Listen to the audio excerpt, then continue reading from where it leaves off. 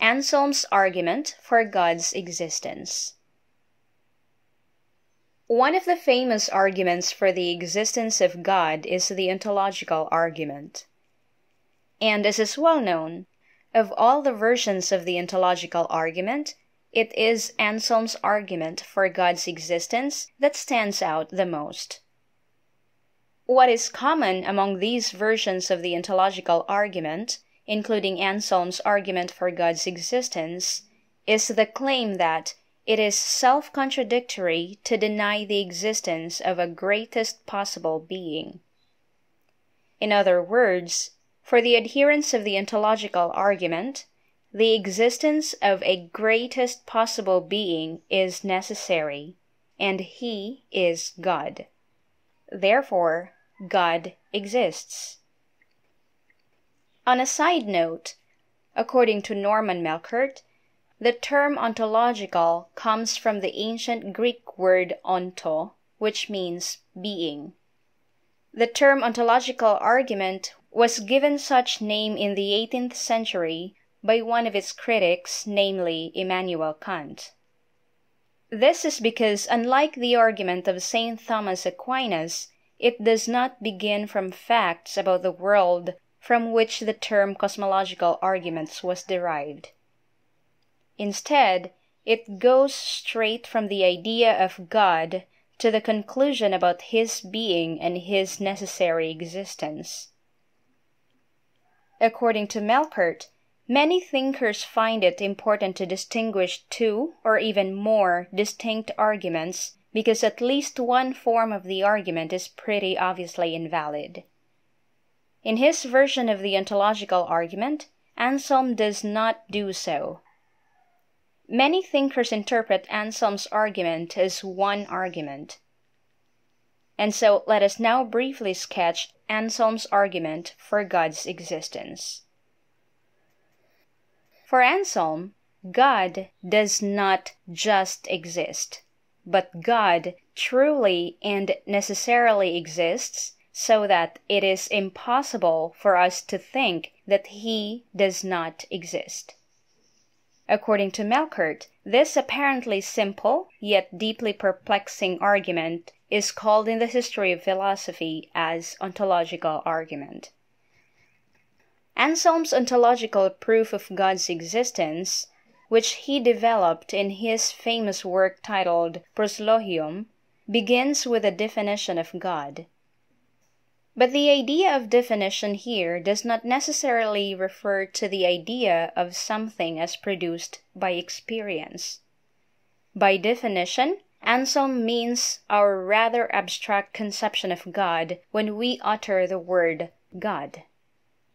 For Anselm, God is a being in which nothing greater can be thought of, or in Anselm's own words, that than which no greater can be conceived.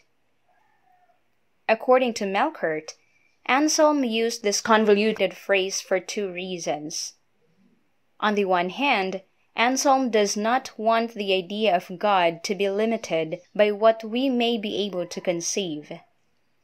On the other hand, Anselm does not want to suggest that a positive conception of God can be entirely comprehensible by us. Suppose we are thinking or conceiving of a certain being. According to Anselm, if the mind can still conceive of something greater than what we have just thought, then it is not yet God that we have conceived. This is because it is not yet that than which no greater can be conceived.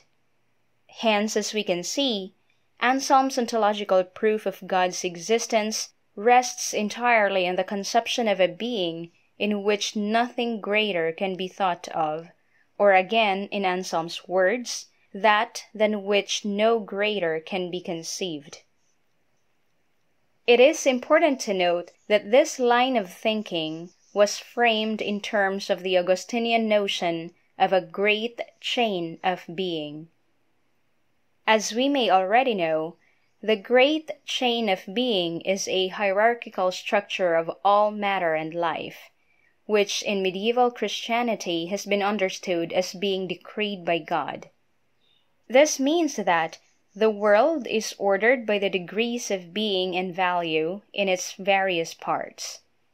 For example, the tree is higher than the stone, while humans are higher than the trees, and so on. Now, if we move up and down the chain, it would appear pretty obvious that we can easily conceive of lesser and greater beings.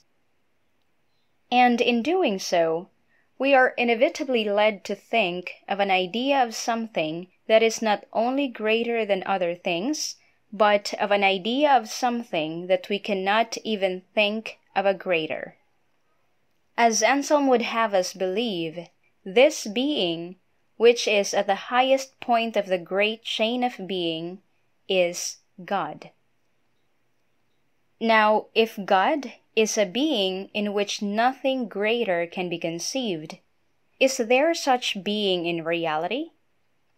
Of course, it might be the case that this being in which nothing greater can be thought of exists only in the mind, like the idea of a golden mountain or a unicorn. As we can see, this calls to mind the contention of the atheists that there is no God. In response to this, Anselm argues that the claim that God does not exist in reality is absurd, because while we utter the words "there is no God" or "God does not exist," we cannot clearly think what we mean without falling into the pit of contradiction. This is because the idea of God appears to be self-evident. If we think of the great chain of being, we cannot help but affirm the existence of a being in which nothing greater can be conceived. God, therefore, necessarily exists. As we can see, the atheists are wrong, at least for Anselm. Indeed, for Anselm, the statement "there is no God" or "God does not exist" is absolutely false. Hence, as Anselm argues, it follows not only that God exists, but also that it is impossible that he does not exist. Melchert puts Anselm's argument for God's existence this way. 1.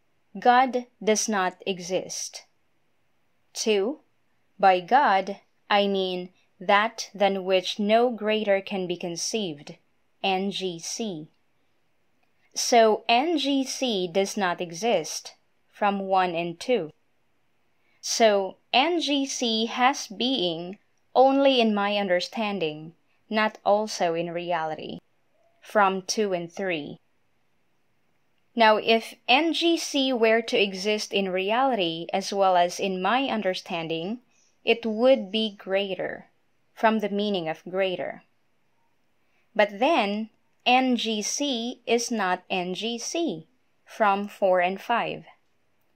So NGC cannot exist only in my understanding, from 6. So NGC must exist also in reality, from 5 and 7. So God exists, from 2 and 8.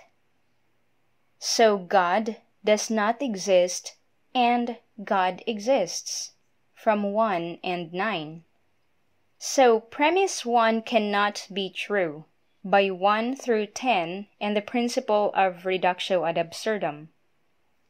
So God exists, from 11. Anselm's argument for God's existence, as we can see, moves from God's essence to God's existence. In other words, it moves from our understanding of what God is to the fact that God is. In certain clear sense, the argument is a claim that the existence of God is self-evident. What that means is that it is enough to understand the conception of God to know that God must exist. Nothing else is required. God's essence entails God's existence.